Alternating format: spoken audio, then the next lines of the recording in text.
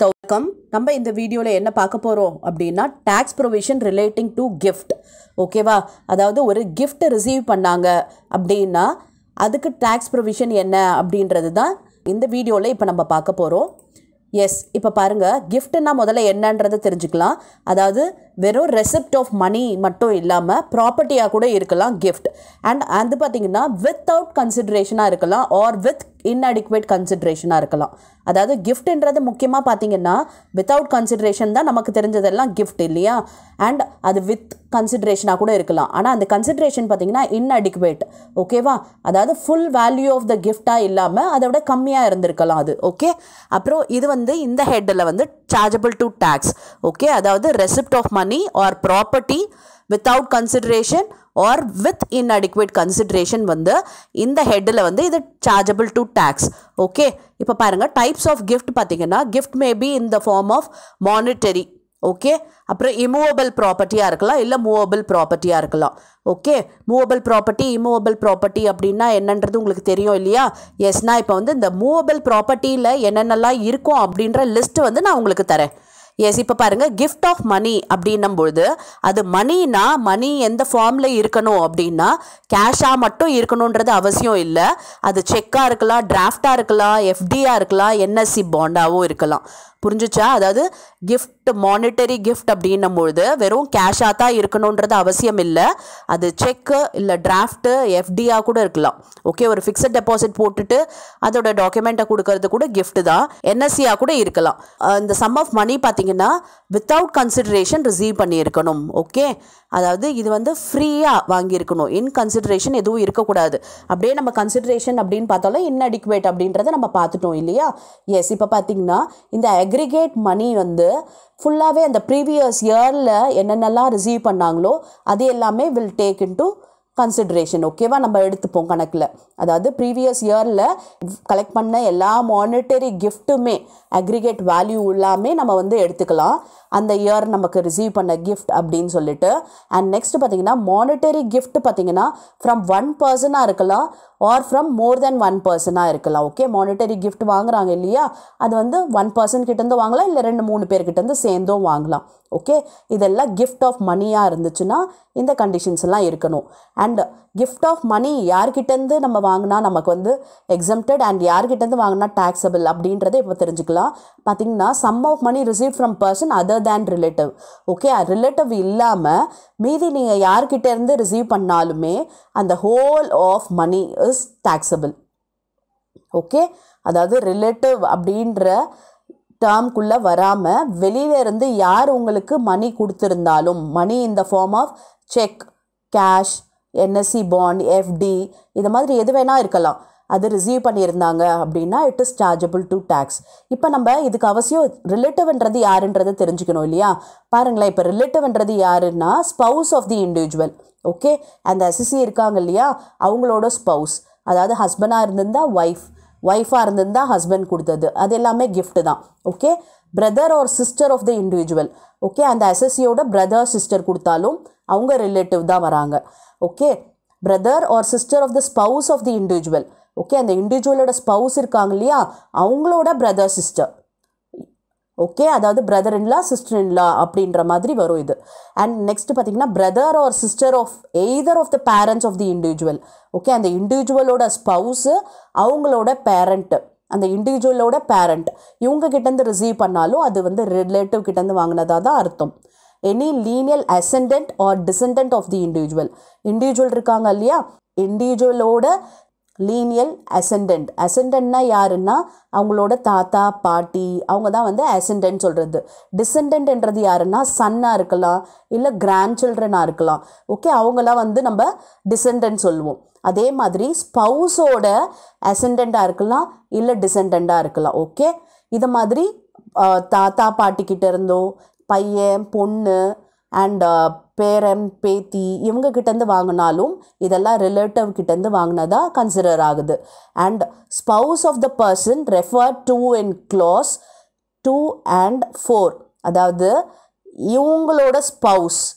Okay, அதாவது இந்த brother சிஸ்டர்னு பார்த்தோம் இல்லையா, இந்த பிரதர் சிஸ்டரோட ஸ்பவுஸும் அண்ட் இங்கே பார்த்தோம் இல்லையா இந்த பிரதர் சிஸ்டர், அதாவது நம்மளோட பேரண்ட்டோட பிரதர் சிஸ்டரோட ஸ்பௌஸ் அவங்களும் இதில் ரிலேட்டிவில் வந்துடுறாங்க. ஓகே, இதில் தவிர்த்து பேலன்ஸ் இருக்க யார்கிட்ட இருந்து மானிட்டரி கிஃப்ட் வாங்கினாலும் அது டாக்ஸபிள். ஓகேவா? இப்போ ரிலேட்டிவ்ன்றது யாருன்றது உங்களுக்கு தெளிவாக புரிஞ்சிருக்கும். Okay, S. இப்போ next immovable property. Okay, property வந்து இம்மூவபிள் ப்ராப்பர்ட்டி. அப்போ அது ஒரு ஹவுஸ் ப்ராப்பர்ட்டியாக இருக்கலாம், ஒரு லேண்டாக இருக்கலாம். ஓகே, அது மாதிரி இருக்க ப்ராப்பர்ட்டி வந்து வித்தவுட் கன்சிடரேஷன் ரிசீவ் பண்ணால் என்ன அப்படின்றது. ஓகே, வித்தவுட் கன்சிடரேஷன் ரிசீவ் பண்ணாங்க அப்படின்னும் பொழுது கன்சிடரேஷன் எதுவுமே கிடையாது. அப்போ அந்த இடத்துல நம்மக்கிட்ட இருக்கிறது என்ன அப்படின்னு பார்த்தீங்கன்னா அந்த ப்ராப்பர்ட்டியோட ஸ்டாம்ப் டியூட்டி வேல்யூ தான் இருக்கும். ஓகே, அப்போ அந்த ஸ்டாம்ப் டியூட்டி வேல்யூ வந்து 50,000க்கு எக்ஸீட் ஆச்சு அப்படின்னா என்ன அமௌண்ட் டாக்ஸபிள் அப்படின்னு பார்த்தீங்கன்னா the stamp duty value of such immovable property. Okay, stamp duty value, அந்த இமூவபிள் ப்ராப்பர்ட்டியோட ஸ்டாம்ப் டியூட்டி வேல்யூ வந்து நம்ம டாக்ஸபிள் அப்படின்னு சொல்லிடலாம். ஓகே, அதாவது வித்தவுட் கன்சிடரேஷனாக இருக்கணும் அண்ட் அந்த ஸ்டாம்ப் டியூட்டி வேல்யூ பார்த்தீங்கன்னா 50,000ஓட எக்ஸீட் ஆகிருக்கணும். அப்போ நம்ம டாக்ஸபிள் அமௌண்ட் என்னன்னா ஸ்டாம்ப் டியூட்டி வேல்யூ தான் நம்ம டாக்ஸபிள்னு சொல்கிறோம். ஓகேவா? இப்போ நெக்ஸ்ட்டு பாருங்கள், இன்அடிக்குவேட் கன்சிடரேஷன். அதாவது இமூவபிள் ப்ராப்பர்ட்டி ரிசீவ் பண்ணியிருக்காங்க, கன்சிடரேஷன் பார்த்தீங்கன்னா இன்அடிக்குவேட் கன்சிடரேஷனாக இருக்குது அப்படின்னா என்ன அமௌண்ட் நமக்கு டாக்ஸபிள் அப்படின்னு பார்த்தீங்கன்னா இதுலேயும் பார்த்தீங்கன்னா என்ன இருக்கும்னா நமக்கு அந்த ஸ்டாம்ப் டியூட்டி வேல்யூ வந்து 50,000 விட ஜாஸ்தி இருக்கணும். ஓகே, அது மட்டும் இல்லாமல் அந்த ஸ்டாம்ப் டியூட்டி வேல்யூவும் இன்அடிக்குவேட் கன்சிடரேஷன் அப்படின்னு சொன்னோம் இல்லையா, அப்போ ஒரு கன்சிடரேஷனுக்கு அவங்க பர்ச்சேஸ் பண்ணியிருப்பாங்க. ஓகே, இன்அடிக்குவேட்னா என்னது? இப்போது அந்த ஸ்டாம்ப் டியூட்டி வேல்யூவை விட ஜாஸ்தி இருக்காது, கம்மியாக தான் இருக்கும். ஓகே, அப்போ அந்த கன்சிடரேஷனுக்கும் அந்த ஸ்டாம்ப் டியூட்டி வேல்யூக்கும் டிஃப்ரென்ஸ் பார்க்கணும். ஓகே, அப்போ அந்த excess of stamp duty value over this consideration எப்படி இருக்கணும்னா அந்த அமௌண்ட்டுன்றது 50,000 விட ஜாஸ்தி இருக்கணும், இல்லைன்னா 10% ஆஃப் த கன்சிடரேஷனை விட ஜாஸ்தி இருக்கணும். அதாவது நம்மளோட ஸ்டாம்ப் டியூட்டி வேல்யூவோ அந்த கன்சிடரேஷனையும் நீங்கள் பார்க்கணும். பார்த்தீங்கன்னா அந்த எக்ஸஸ் அமௌண்ட் வரும் இல்லையா, இந்த ரெண்டுத்துக்கும் உள்ள டிஃப்ரென்ஸ் இருக்குது இல்லையா, அந்த டிஃப்ரென்ஸ் அமௌண்ட் பார்த்தீங்கன்னா 50,000 விட ஜாஸ்தி இருக்கணும். ஓகே, அண்ட் இன்னொரு கண்டிஷன் என்ன அப்படின்னா அந்த கன்சிடரேஷன் சொல்கிறோம் இல்லையா, அந்த கன்சிடரேஷன் வந்து 10% விட ஜாஸ்தி இருக்கணும். அப்படி இருந்துச்சு அப்படின்னா நமக்கு டாக்ஸபிள் அமௌண்ட் என்னன்னு பாருங்களேன், stamp duty value minus actual consideration. ஓகேவா? ஸ்டாம்ப் டியூட்டி வேல்யூவும் ஆக்சுவல் கன்சிடரேஷனையும் நம்ம மைனஸ் பண்ணால் வர அமௌண்ட்டை தான் நம்ம டாக்ஸபிள் இன்கம் அப்படின்னு சொல்கிறோம். ஓகே, இன்னொரு விஷயம் என்ன இதில் நீங்கள் நோட் பண்ணணும் அப்படின்னா இந்த டேட் ஆஃப் அக்ரிமெண்ட்டும் டேட் ஆஃப் ரெஜிஸ்ட்ரேஷனும் சேமாக இல்லை அப்படின்னும்போது ஸ்டாம்ப் டியூட்டி வேல்யூ இருக்குது இல்லையா, அதை வந்து என்ன வேல்யூக்கு நம்ம எடுத்துக்கணும் அப்படின்னு பார்த்தீங்கன்னா அக்ரிமெண்ட், டேட் ஆஃப் அக்ரிமெண்ட்டை வந்து நம்ம எடுத்துக்கணும். Okay, the stamp duty value on the date of agreement shall be considered. Okay, date of அக்ரிமெண்ட்டோ date of ரெஜிஸ்ட்ரேஷனோ வேறு இருந்துச்சு அப்படின்னும்பொழுது நம்ம வந்து அக்ரிமெண்ட் டேட் அன்னைக்கு ஸ்டாம்ப் டியூட்டி வேல்யூ என்னமோ அதை நம்ம கன்சிடர் பண்ணணும். ஓகேவா? எஸ். இப்போ வந்து மூவபிள் ப்ராப்பர்ட்டி பார்க்கலாம். ஓகே, மூவபிள் ப்ராப்பர்ட்டி வித்தவுட் கன்சிடரேஷன்னா என்ன அப்படின்னும்பொழுது நம்ம இந்த மூவபிள் ப்ராப்பர்ட்டி வந்து ஃபேர் மார்க்கெட் வேல்யூ பார்க்கணும்.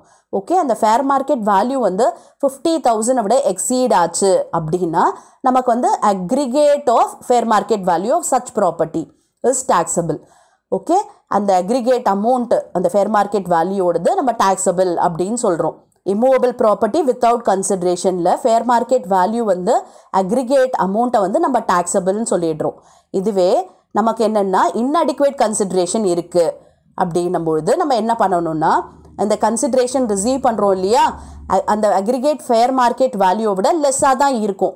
ஓகே, அப்போ வந்து என்ன அமௌண்ட் எக்ஸீட் ஆகுது, அதாவது aggregate fair market value of the property minus actual consideration, இது வந்து டாக்ஸபிள். ஓகேவா? இதில் வந்து நம்ம இந்த கண்டிஷன் பார்க்க வேண்டியதில்லை, 10% ஆஃப் கன்சிடரேஷன் அதெல்லாம் நம்ம பார்க்க வேண்டியதில்லை. எப்படி பார்த்தோம் அப்படின்னா நம்ம மூவபிள் ப்ராப்பர்ட்டிக்கு பார்த்தோம் இல்லையா, அது இங்கே வந்து நம்ம பார்க்க வேண்டாம்.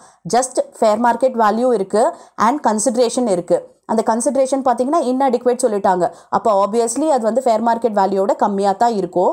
அப்போ அதுக்கு ரெண்டுத்துக்கும் உள்ள டிஃப்ரென்ஸை நம்ம டாக்ஸபிள்னு சொல்கிறோம். ஓகே, இப்போ இந்த சார்ட் மூலமாக உங்களுக்கு ஈஸியாக புரியும் பாருங்கள் இந்த கான்செப்ட். நம்ம கிஃப்ட்டை வந்து 3ஆக கிளாஸிஃபை பண்ணுறோம். Monetary gift, immovable property and movable property சொல்லிட்டு. மானிட்டரி கிஃப்ட் பார்த்தீங்கன்னா ஃப்ரம் ரிலேட்டிவா ஃப்ரம் அதர்ஸா அப்படின்றத பார்க்குறோம். ஃப்ரம் ரிலேட்டிவ் அப்படின்னா நாட் டாக்ஸபிள். ரிலேட்டிவ் கிட்டேருந்து என்ன நீங்கள் வாங்கினாலும் அது டாக்ஸபிள் கிடையாது. நம்ம ரிலேட்டிவ் யார் யார் அப்படின்றத பார்த்துட்டோம் இல்லையா? இப்போ பார்த்திங்கன்னா அதர்ஸாக இருந்துச்சு அப்படின்னா சம் ஆஃப் மணினா 2-3 பேர்கிட்டேருந்து கூட வாங்கலாம் அப்படின்னு பார்த்தோம் இல்லையா கிஃப்ட்டு. அப்போ அது எல்லாம் சேர்த்து இஸ் கிரேட்டர் தேன் 50,000 அப்படின்னா அது டாக்ஸபிள். ஓகே, அந்த aggregate money is greater than 50,000னா அது டாக்ஸபிள் ஆகுது. Some of money is less than 50,000 அப்படின்னா நாட் டாக்ஸபிள். 50,000 ரூபாய் கீழே வாங்கினாங்கன்னா அது டாக்ஸபிளே கிடையாது. 50,000 ரூபாய் கூட ஜாஸ்தி இருந்துச்சு அப்படின்னா அது டாக்ஸபிள் ஆகிடுது. இப்போ immovable property without consideration, inadequate consideration. Without கன்சிடரேஷன்னா பாருங்கள், ஸ்டாம்ப் டியூட்டி வேல்யூ வந்து எக்ஸீட்ஸ் 50,000 அப்படின்னும்போது ஸ்டாம்ப் டியூட்டி வேல்யூ வந்து taxable. Okay, stamp duty value exceed 50,000னா stamp duty value டாக்ஸபிள்னு சொல்கிறோம். இன்அடிக்வேட் கன்சிடரேஷனில் பாருங்கள், if excess stamp duty value is higher than ₹50,000 and 10% of consideration. அதாவது அந்த எக்ஸஸ்ன்றது எதோட check பண்ணணும்னா ஸ்டாம்ப் டியூட்டி வேல்யூக்கும் அந்த கன்சிடரேஷனுக்கும் அந்த பர்ச்சேஸ் ப்ரைஸ் இருக்கும் இல்லையா, அது ரெண்டுத்தையும் செக் பண்ணி அதில் வந்து 50,000 விட ஜாஸ்தி இருக்கணும் அந்த எக்ஸஸ் அமௌண்ட்டுன்றது. அண்ட் 10% ஆஃப் கன்சிடரேஷன் இருக்கணும், இதை விடவும் இருக்கணும் ஜாஸ்தியாக. அப்படின்னா நமக்கு ஃபார்முலா இருக்குது, என்னென்னா stamp duty value minus actual consideration. Okay, இந்த ஆக்சுவல் கன்சிடரேஷன்ன்றது என்ன கன்சிடரேஷனுக்கு அவங்க பர்ச்சேஸ் பண்ணியிருக்காங்க அப்படின்றது. இப்போ மூவபிள் ப்ராப்பர்ட்டினா பாருங்களேன், without consideration and inadequate consideration.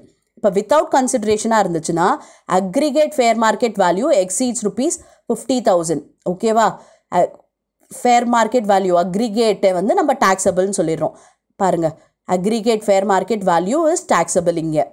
Okay, fair market value 50,000 வந்து எக்ஸீட் ஆச்சு அப்படின்னா அந்த அக்ரிகேட் எஃப்எம்வி, அதாவது ஃபேர் மார்க்கெட் வேல்யூ அக்ரிகேட், இது வந்து நமக்கு டாக்ஸபிள் ஆகுது.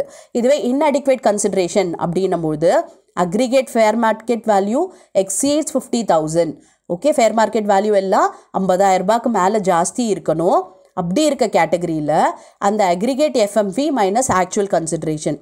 ஓகே, இது இன்அடிக்வேட் கன்சிடரேஷன்னா இந்த ஃபார்முலா யூஸ் பண்ணணும். ஓகேவா, இதெல்லாம் தான் கிளாஸிஃபிகேஷனில் நமக்கு டாக்ஸபிள் இல்லையா அப்படின்னு தெரியும். இது பார்த்திங்கன்னா டாக்ஸபிள் அண்ட் இது நாட் டாக்ஸபிள். இதில் பார்த்திங்கன்னா ஸ்டாம்ப் டியூட்டி வேல்யூ வந்து டேக்ஸ் ஆகுது, இதில் stamp duty value minus actual consideration வந்து டேக்ஸ் ஆகுது. இதில் அக்ரிகேட் எஃப்எம்வி வந்து நமக்கு டேக்ஸ் ஆகுது, இதில் அக்ரிகேட் எஃப்எம்வி மைனஸ் ஆக்சுவல் கன்சிடரேஷன் நமக்கு டேக்ஸ் ஆகுது. ஓகேவா, இந்த ரூல் நல்லா தெரிஞ்சிச்சு அப்படின்னா உங்களுக்கு கிஃப்ட் ப்ராப்ளம் வந்து தப்பு இல்லாமல் பண்ண முடியும். ஓகே, எஸ், இப்போ நம்ம ஒரு ப்ராப்ளம் பார்க்கலாம். அதுக்கு முன்னாடி நம்ம மூவபிள் ப்ராப்பர்ட்டிஸில் என்னென்ன லிஸ்ட் வருது அப்படின்றத தெரிஞ்சுக்கலாம். மூவபிள் ப்ராப்பர்ட்டியில் எதெல்லாம் இன்க்ளூட் ஆகுதுன்னு பாருங்களேன். ஷேர்ஸாக இருக்கலாம், செக்யூரிட்டிஸாக இருக்கலாம், ஓகே, ஜுவல்லரியாக இருக்கலாம், ஆர்கியாலஜிக்கல் கலெக்ஷனாக இருக்கலாம், drawings, paintings, sculpture, any work of art, okay, and bullion. Okay, இது எல்லாம் இருந்துச்சு அப்படின்னா அதெல்லாம் மூவபிள் ப்ராப்பர்ட்டியாக கன்சிடர் பண்ணுறோம். ஓகே, இந்த ப்ராப்பர்ட்டியை தவிர வேறு ஏதாவது ப்ராப்பர்ட்டி இருந்துச்சுன்னா அது வந்து மூவபிள் ப்ராப்பர்ட்டியில் வராது. அப்போ நமக்கு அது ஆட்டோமேட்டிக்காக என்ன அப்படின்னு பார்த்தீங்கன்னா அது டாக்ஸபிள் ஆகிடும். ஓகே, எஸ், இப்போ நம்ம ஒரு ப்ராப்ளம் பார்க்கலாம், உங்களுக்கு நல்லா இந்த கான்செப்ட் புரியும். From the following particulars of mister அமர்ப்ரீத் Singh, compute the amount of taxable gift chargeable as income under the head other sources. He received a check of 1 lakh as a gift from his grandfather on 15 May 2020. இப்போ கிராண்ட்ஃபாதர்ன்றவர் நமக்கு ரிலேட்டிவாக வந்துடுவார். அப்போ என்ன பண்ணணும்னு உங்களுக்கு தெரியும் இல்லையா? S, next he received 21,000 from his friend Canada. Okay, friend அப்படின்னா அவங்க ரிலேட்டிவ் கிடையாது. ஓகே, இன்னொன்று நீங்கள் செக் பண்ண வேண்டியது இந்த கிஃப்ட் எல்லாம் இந்த ப்ரீவியஸ் இயர் இல்லையா அப்படின்றத செக் பண்ணிக்கணும். அப்போ தான் அந்த அசஸ்மெண்ட் இயரில் நம்ம வந்து டாக்ஸபிள்னு சொல்ல முடியும். Okay, next he received 5 lakh under a will from his grandmother. Okay, grand mother கிட்டேருந்து ரிசீவ் பண்ணுறாங்க, இது relative. Okay, he received 50,000 from his father's friend. Okay, இது ரிலேட்டிவ் கிடையாது. he received 75,000 as gift from his uncle. இப்போ பார்த்தீங்கன்னா அங்கிள்னு சொல்லியிருக்காங்க.